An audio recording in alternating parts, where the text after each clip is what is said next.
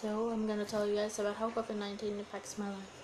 So how all this started is in March, and my school principal said it's only gonna be 2 weeks, but it's continued until December, till today.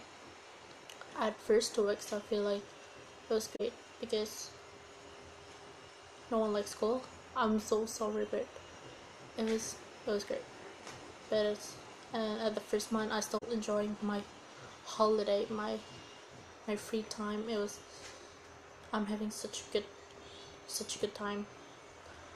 But in the middle of the pandemic, I'm started to questioning a lot of questions pops out in my head, like when this pandemic is gonna be over, or something like, can I go out for one day?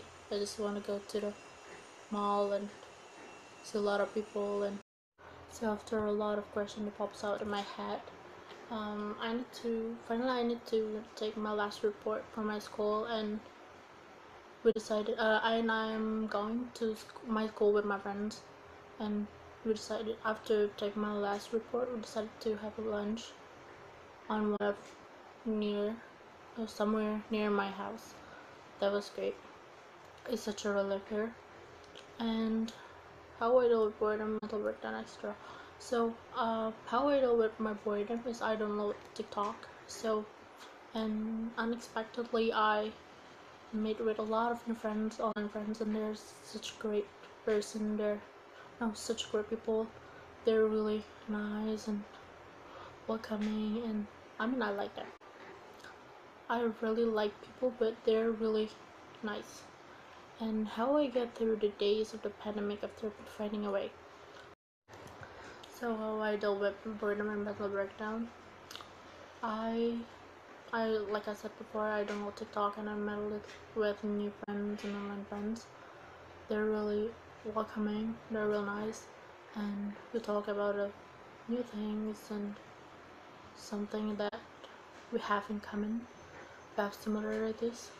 That is great. And I remember that I'm having mental breakdown for solid 2 days because my negative thoughts, and I read one of sentences that is like I felt that it says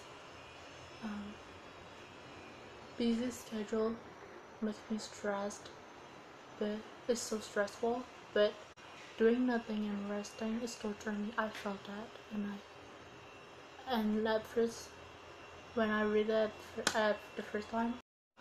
But my pandemic is not all about having mental breakdown, and for solid 2 days.